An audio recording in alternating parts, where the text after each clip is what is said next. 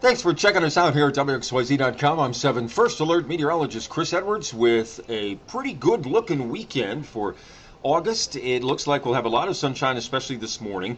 Futurecast showing in the afternoon after about 2 o'clock, we could see a spotty shower or maybe even a thunderstorm pop up. I wouldn't count on it, but don't be shocked. Even though most of us stay dry, most, if not all day, don't be shocked if there is a brief little shower. Any shower that comes through will move to the southeast and move out almost as soon as it moves in.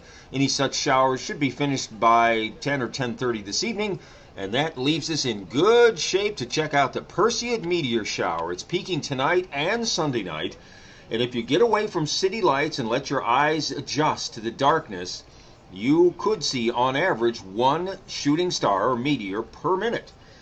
Now again, the farther away from city lights you can get, the better. And as you let your eyes adjust, don't look down at your phone or anything else like that. You just have to start the adjustment process to your lights once, for your eyes, I should say.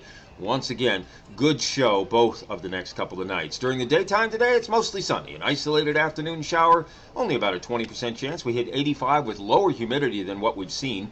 Mid-60s overnight.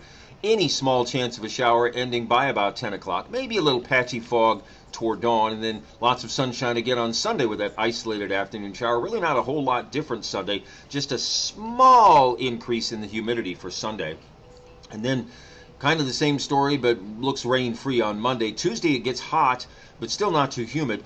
On Wednesday during the day, an area of showers and maybe even some thunderstorms, fairly organized area moves in. Best chance of rain looks to be Wednesday night, but it lingers into Thursday. Temperatures not all that hot for this time of year. No big long stretches of blistering heat in the forecast. Whatever you have planned, I hope you have a great one. I hope you keep checking back with us at WXYZ.com.